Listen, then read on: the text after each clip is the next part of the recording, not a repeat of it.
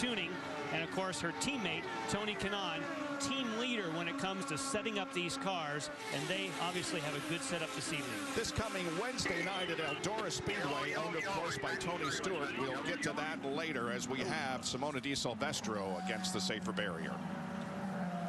A lot of flash and flame coming out of there.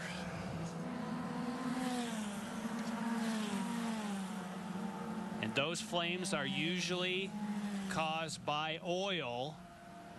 But look at how much is up on the right front. Oh, yeah, there. this is that's not good. A little more serious than an oil fire, I'm afraid.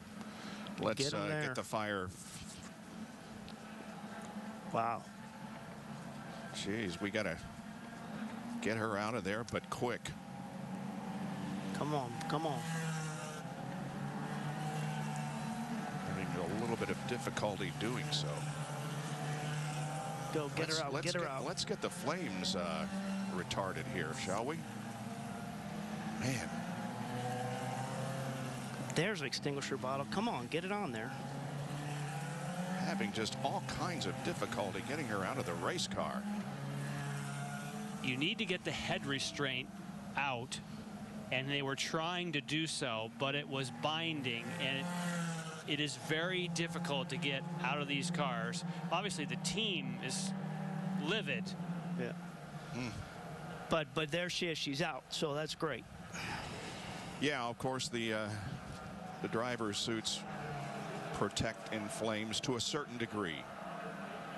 But that was a major, major fire. I haven't seen a fire in an Indy car like that in quite a while. I was expecting, and I said sort of nonchalantly, well, that's usually from a gearbox or from an oil cooler. It catches fire, and then by the time it comes to stop, it just goes out by itself. You got the hot headers. It explodes. The oil gets on there, and it's kind of a flash fire. Well, what it did was it caught the bodywork on fire, and then, of course, it grew instead of just dissipating.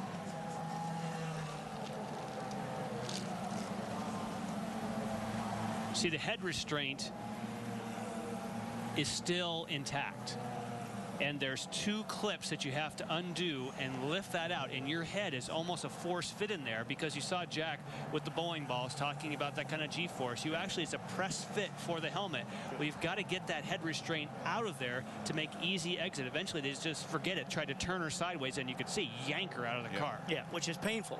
Yes. I mean, that's a small gap to do it, but you know, they had to get her out of there, and like you say, to get those clips off of there, that wasn't the thought process. It was just to get her out.